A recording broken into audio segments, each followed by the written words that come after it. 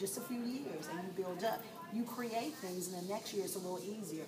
But you also have to talk with other teachers and borrow more. See what they're using. But it's just, you know, I don't want to get stuck in, okay, this is a form we do for this is a form we do for that. That scares me. Because I don't like that. Because I don't like form after form after form. But like what we do is profile the kids, just like every common assessment, we profile the kids. And some of I think we didn't have a set profile sheet.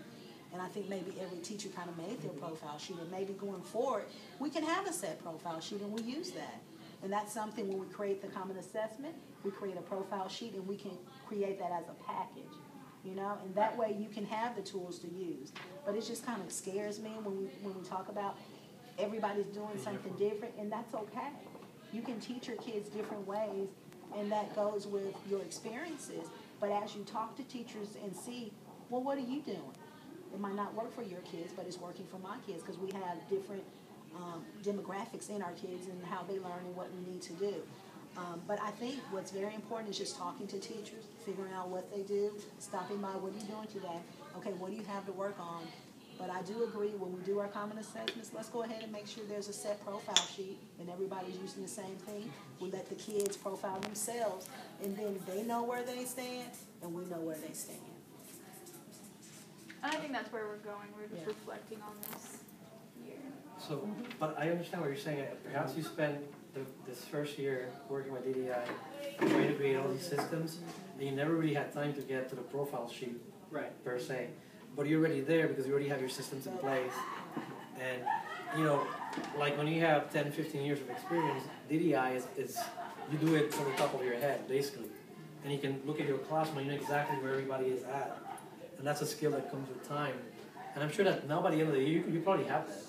Now by the end of the year, you can probably look at your class and you go like, okay, these are my tier 3, tier 2, tier 1. These are my tier 3 for objective 1, but these are my tier 2 for objective. Your mind starts like really getting there.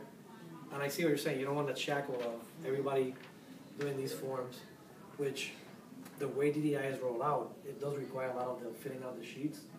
But the moment the sheets become a deterrent to you serving your kids, like you said, tailoring your lessons to them, and it takes away from that, that's we need to reconcile. Like whatever system we have in place, it needs to be tailored to our kids' needs.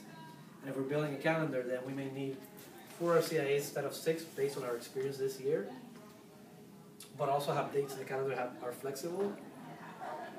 And start looking at things that we need to like borrow instead of creating them anew, and start thinking in our brains like, what is it that this year gave me a hard time? So you didn't get to the profile sheets, but you have some, then let's go ahead and share those. And then you can make a plan from the beginning of the year, you build up your profile sheet for each kid. And now you have that already going. You know what I noticed though? Because Dropbox is great, but a lot of people don't share their things. Because many people have different things, and if you look on Dropbox, they don't have they don't have everything there. And so I think that pulls people away from Dropbox, because I have a lot of information. I don't put it up there anymore. Because sometimes people move things around, but I don't let that's not my main file. But I know a lot of people have great things. They're not putting it on Dropbox, and that's how you find things. So you can go to 6th grade, you can go to 8th grade. There's a few teachers, I know Yakubaski, she puts a lot on Dropbox. Rodriguez, she puts a lot. Sometimes Mr. O does. I do, but I have a lot more that I don't save there. I save certain things there. But I think if everybody goes and share, more people are willing to share things. And if they're saved there, everybody has access to it. And you put things there that you want to share, that you think are good, and that's how we can share. But again, it's through talking with teachers and finding out, what are you working on? Do you have something for this? And it does take time, and it's not just a form. You know, there's many days that, you know, previously I'm looking at my kids. How are they doing?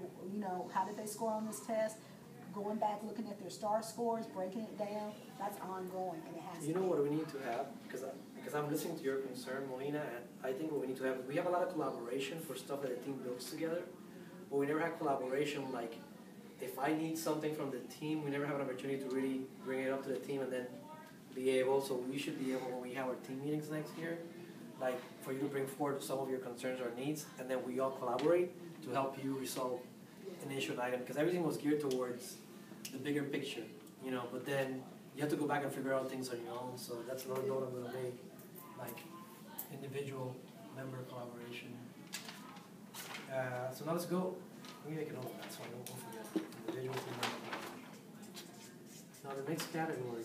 Mr. Cole, you haven't given me any feedback.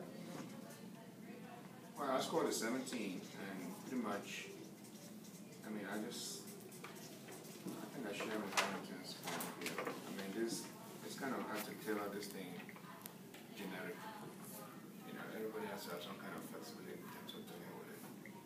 But I feel like at the beginning of the year, people should have those standardized forms, you know, that we can use. The templates, so to Yeah, the speak. templates for profiling.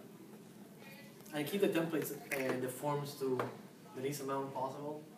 Make it as practical as possible as well. Well, it could be targeted to the various takes, or maybe the CIAs. We're already doing the CIAs, so I think it's a little bit too detailed, but you can always do it. I thought so too. I thought that the form that required for you to do the analysis had a lot of questions. It's too detailed and too duplicating.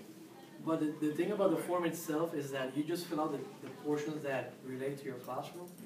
And you don't have to worry. I should make that perhaps clear next time. That the expectation is not for you to fill out every single blank that's in there, but rather the stuff that works aligned with what you're doing in the classroom with your kids. Because it has a lot of guiding questions, but I don't think everybody knew that the expectation was not for you to fill out everything. Gotcha. Okay. So looking at assessments, with assessments, which is the next section, I scored it pretty high. I put a 30 out of 40.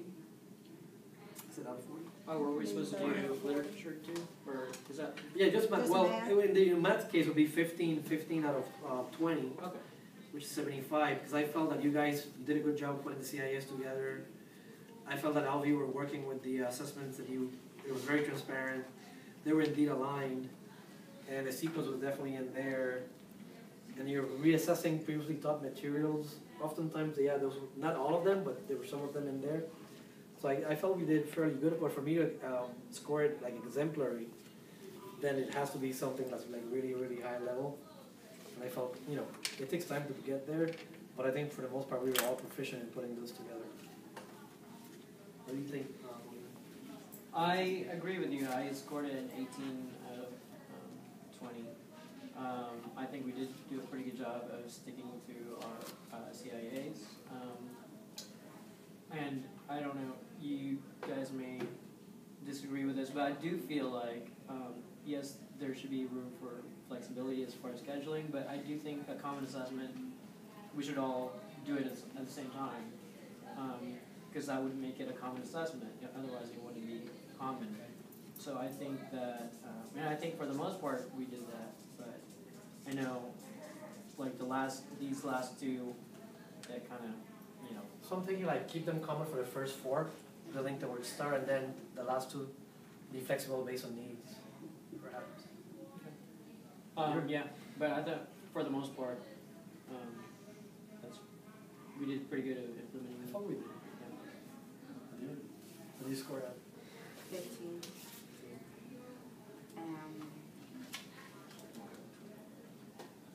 I don't give the The CIA, even though I help with it. So I just was thinking back on my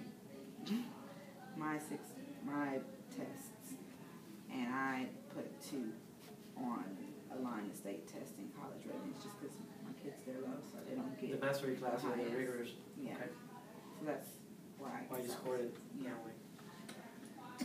I saw your tests. I thought they were really good. I saw some of the lessons I thought they were rigorous. Yeah. A lot of the stuff that you were doing in your mastery class was pretty much aligned with what they were doing in their classes too. So I never really saw, I know you're thinking that maybe the rigor was lower because they were mastery, but when I saw your lessons, actually, a lot of the stuff was the same thing happening in the regular class. Most of the time, if not all the time. Your instructional strategies were geared towards tier 3 kids, Yeah. but I think the rigor and the content was really aligned across the grade level. David? I gave it a 13. I just think this is something that gets better with time, and I think we're all aware of like the faults that we had this year, and then next year we know what to do. The thing that brought it down was the transparent starting point. We didn't always see assessments at the beginning of each cycle to like see where we were going, and then the reassess previously taught standards brought it down. I just thought we could do a better job of that. And it just kind of goes back to actually identifying what was low amongst all of us and what we needed to do. There's more communication, I guess. I thought that meant, you know how like we would meet right before and edit it and stuff. That's what I thought that meant. I was like, we did that every time. But what is it? But we have to see like at the beginning of the 6 weeks to see what we're supposed to be teaching like Oh, 6 like weeks to see where we're going. Oh, then we Because we wouldn't don't have to stop edit it. before. Yeah. We have about 2 minutes. But this is global assessment in terms of CIAs and weekly assessment, isn't it? So this was about timing. You were seeing the assessment, but not before the 6 week cycle. Right. So you were still working on it, tailoring it, Yeah. but not at the beginning. Okay. Like That the makes first one we sense. saw because Arrington did it over the summer, but then the rest of them were just kind of. What did you score it? I scored it at 13. I mean, a couple things, 2s and 3s, because I think we're trying to do too many common assessments, because the whole point of common assessment is to sit around and talk and discuss what you taught better, what you felt like you did a great job at. I didn't think we had a lot of that. I think every year, how we did the common assessment goes like that every year. Because as we're working, we take like a few weeks before to get it done, happens every year. Because unless you have time to get all your lesson plans, to get all your resources, and then make this test too, then that's the only way it's gonna happen. We did assign it early on, but as we assigned it, remember, because we assigned it who was gonna do what early, but it just kind of fell back because everybody had a lot to do. And I have to say, the past couple of years that we've been doing it, that's how it has flown. Yeah, but I think it was a lot better this year. So I'm gonna wrap it up now because I know we only have a couple more minutes. But I think we took some good steps towards identifying areas where we need to work on, and we're gonna get together again perhaps next week and complete the analysis part and the action part as well, so we can have a complete picture of what I need to do and going back to the drawing board when we plan DDI next year, address some of these issues so we can make this real tailored to your guys' needs. Because now that we had a year under our belts, now we have some context as to what we really need, and now you guys can express what you need. Because before it was pretty much us trying to figure out how to roll it out without really knowing how it's going to play out in the classroom. So I appreciate you all's courageous adherence to the to the norms, keeping the main thing, and focusing on what steps we could take to make it better, and the growth mindset also part, and the collaboration piece as well. I like how you all work together, how the team is like so cohesive and everybody's so positive all the time. Appreciate your help in that. Thank you guys. Thank you. Thank you.